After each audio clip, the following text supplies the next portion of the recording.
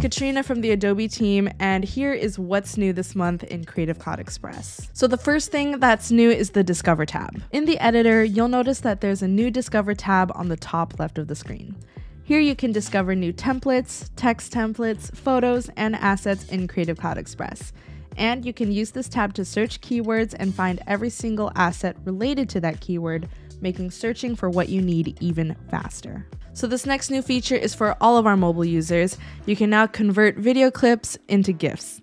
Let's check it out. On the home page, all you have to do is click on the plus button, click Convert to GIF, upload a short video clip, choose the file size as well as the dimensions for the GIF, and Creative Cloud Express will convert your video into a GIF that you can easily share with a friend or add to a social post. And lastly, we've added new quick actions for PDFs. The first PDF quick action we've added is editing text and images. This quick action will allow you to make small but crucial updates to your PDF files, such as dates and price changes. Edit your existing PDF files by adding or changing text or rotating and resizing images. The second PDF quick action we've added is combining files. This is perfect for if you have multiple files in different formats, but want to combine them into a single PDF file.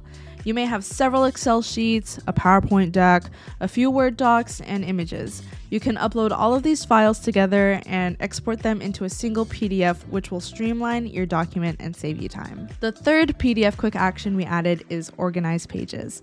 This quick action will allow you to upload a multi-page document and rearrange, delete, rotate, insert, or extract pages. This is great for if you want to arrange your documents in a specific order, delete outdated pages, or only keep the pages that are important to you. So that wraps it up for the newest features this month in Creative Cloud Express.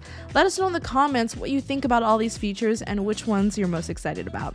And also, don't forget to subscribe to this channel for more feature updates from Creative Cloud Express. Thank you all so much for watching, and I will see you in the next one.